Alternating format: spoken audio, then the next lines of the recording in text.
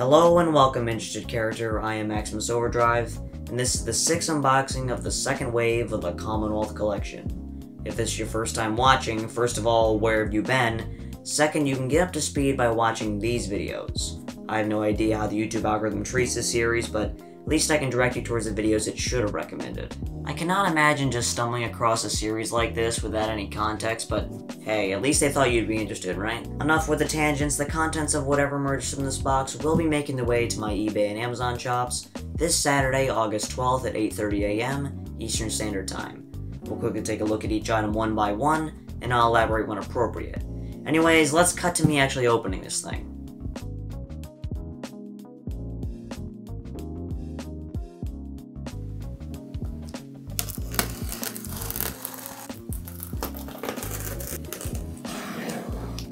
Alright, and just like magic, the box is open. I mean, it's not like it wasn't already open during the introduction, but... No, wait, you saw nothing, okay? It was closed during the introduction. What just happened? I just cut it open and, you know, we're gonna unbox things now, right? Totally not recorded at an earlier date just so I can cut it in later for production value and to live up to the unboxing name. Oh yeah, see? Fresh. This is the first time I'm seeing it, okay? Trust me. Plastic bag. You have no use for these, right? And allow us to begin where we sort of finished off last time. Here is an 8-inch Yoda, just a normal Tesco Yoda, nothing special about this one. Here is an Angry Birds Star Wars 2 Snowtrooper Pig, basically identical to the one we unboxed previously, but this one has an Angry Birds Star Wars 2 hang tag. Interestingly, it's not the smaller 2.5-inch one, this is the full 3.5-inch one that you'd see on the 8-inch ones. So, there you go, Snowtrooper Pig. Second shot at him. Here is another 8-inch Star Wars Tesco plush. This time it is a Stormtrooper. The way you can tell is the flat eyes and the pretty much flat ears, which don't have any embroidery on them, just prints, and the lack of detail for his mouth print. And you can compare that one with the regular Stormtrooper Pig. Though I say regular, this is actually a Good Stuff toy. Still better than Tesco, not that that's a high bar. Here are 3 more Angry Bird character flags, and we'll have to find some ingenious way of using these because these are number 6, 7, and 8 that we've seen so far. Unless there's just that many people who want an Angry Bird character flag, which, by all means, they're not priced very high. Here is a 6.5-inch, it looks like, Good Stuff Toys Han Solo. A lot of Star Wars so far. I think we need to mix things up a bit. Here is a Angry Birds Christmas stocking, conventional plush head version with bomb at the top. This one still has the tissue paper as well, so very minty. You know, funny thing about those Christmas stockings, the US ones face right and the Finnish ones face left. I don't know why they did that, but take that information for what you will, I guess. Here is a Good Stuff Toys 5-inch Luke Skywalker, of course new with tags. I don't know if it's customary for certain countries to have their Christmas stockings face a certain direction, but I guess you can differentiate them now. Here is a 2nd generation Matilda, new in bag. This is the second one today. Here is our 3rd Star Wars Tesco plush of today, unbelievably. This time it is a Princess Leia. So obviously the production version did not have matte fur, this one does. And her robe, I mean, they're lucky if that's 2 pieces. It's probably 1. And her tail, once again, pretty much 2-dimensional. So I know my friends over in Europe hate seeing these flood eBay all the time, but it's not so much of a problem over here in the States because obviously we don't have Tesco, and these are pretty rare over here. For those of you who do shop at Tesco, please let me know about your experience in the comments below. I'm just curious. Here's a 6.5-inch Good Stuff Toys Princess Leia, so a little bit more like regular retail on this one. Still pretty cheap if I'm being honest. I know, there's a lot of Star Wars so far and it continues, but at least let's go with a sample. Here's an Angry Birds Star Wars Wave 3 Greedo plush. So we saw an 8-inch one previously, this one happens to be a 5-inch, and he's also new with tags. So I guess he appeared in a brief cutscene in Star Wars 1, so that automatically qualifies him for a plush. It just feels like to me, there were other characters who were more deserving, namely the Blue Squadron, and I think the Star Wars 2 version looks a little bit nicer in this one. Not that this one's bad or anything. Now here is one of the fan favorites from the Accessorized Pig set, and it completes our little Accessorized set that we've been building. Here is the Chef Pig plush. This one, new with tags. So that's about as nice as you're gonna get from a chef. Obviously one of the most desirable plushies from the Commonwealth collection. So much so that Commonwealth actually put it back into production behind Rovio's back to sell in their Amazon shop, Sallow Toys. Though, in all honesty, I think that version is a little bit better. I prefer the fluffy fur, but I guess it's personal preference. If you buy this thing, please fluff the hat a little bit. It's a little droopy at the moment. Even more Star Wars, here is a 5-inch Darth Vader from Good Stuff Toys. Now here is a very fascinating trio. Let me just find them all real quick. They're all in here as far as I can see. So these are the Angry Bird coin purses. So we have Red, we got Bomb, and we have the Minion Pig. So these were the marketable trio at the time, I guess. So these are very similar to the fanny packs, where they have an embroidered zipper on the back. And what do you find? Nothing much. These have 2nd generation tags. Show you that on Bomb. And a tush tag to match as well. Here's Red, so they use the plush faces and they have a little handle up top. These would be quite the accessory to rock as you're walking down 5th Ave. Here is one of those bingo sheet plushies. It is a 4-inch mini, 1st generation Red. New with tags as well. I swear you could probably take this moment from any unboxing that I've done. And we have our 3rd new in bag Matilda.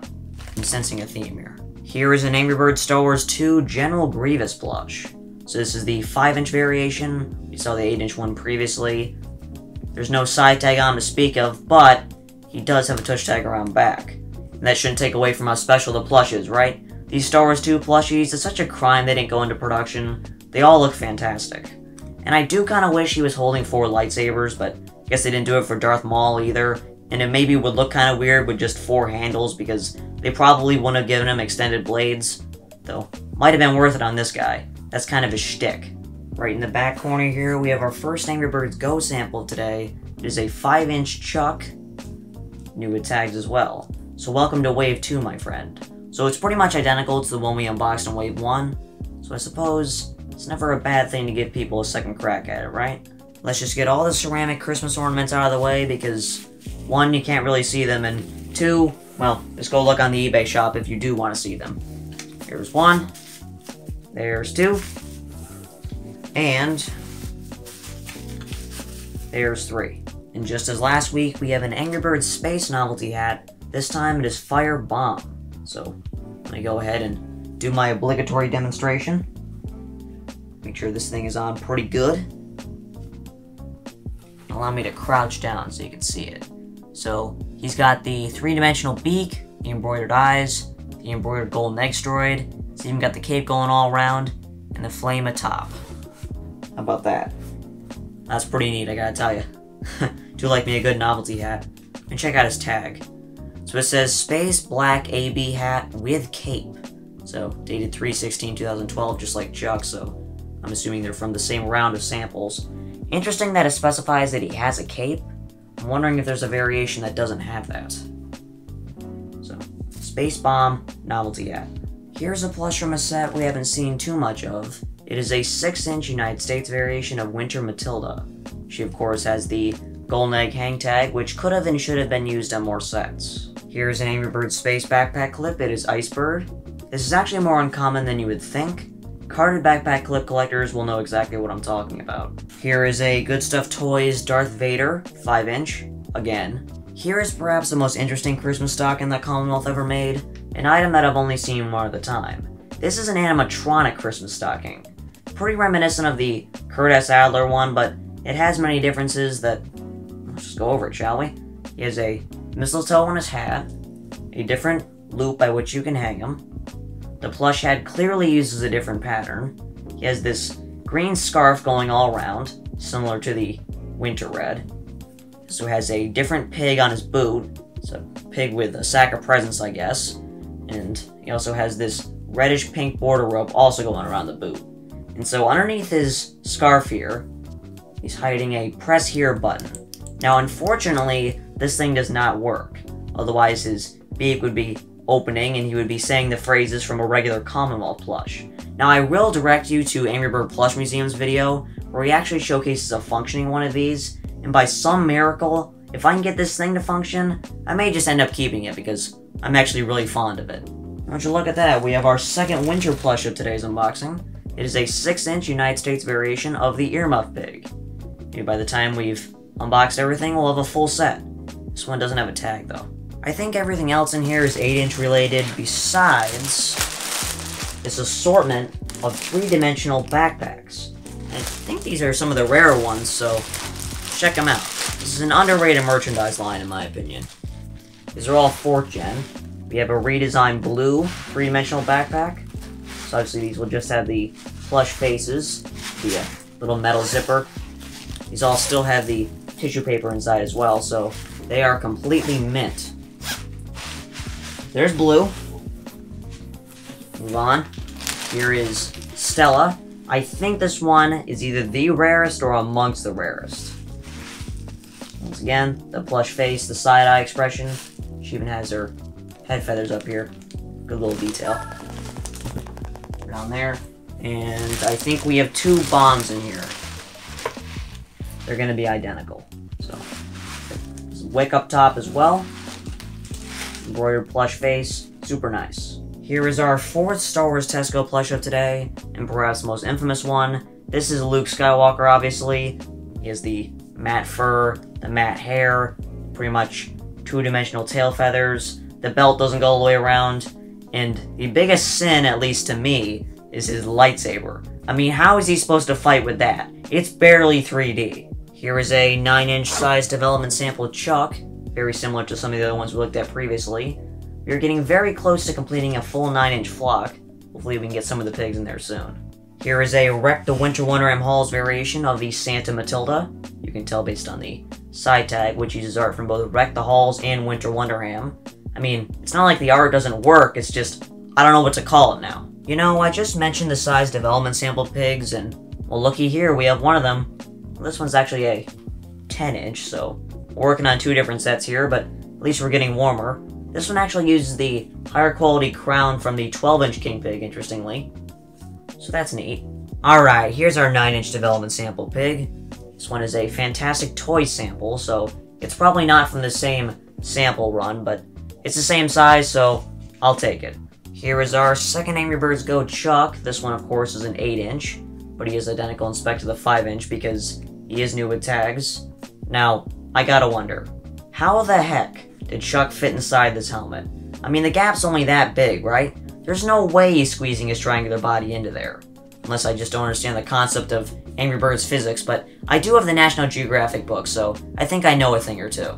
Here is an Angry Birds Star Wars Wave 1 Chewbacca. This one is new with tags. Pretty sure we've had our fair share of these. Here is an Angry Birds Star Wars Wave 2 C-3PO. Now this one is also a Tesco variation, so add to the pile. This one didn't get as many downgrades as some of the others, but you can still tell. The devil is in the details. Here is our first 8-inch Angry Birds Go King Pig. Now this one unfortunately looks like it lost its side tag at some point because the plastic bit is still there. But otherwise, it still looks as beautiful as always. I mean, gosh, that is just a stunning plush. It's absolutely perfect. If only the Go set made it to production, right? They all would look like this. But what are you gonna do, right? I mean, you're gonna go tell consumers in 2014, hey, go buy more Angry Birds, right? And the last plush of today's unboxing is this rather infamous 8-inch plush from the Hogs and Kisses set. It is Cupid Pig. It is such a shame that most retail assortments left this guy out because he has a fantastic plush. Definitely the most unique in the set, right? Besides the 2-packs, I guess. But anyways, that'll do it for today's unboxing. If you have any comments, questions, or complaints, you can let me know in the comment section below.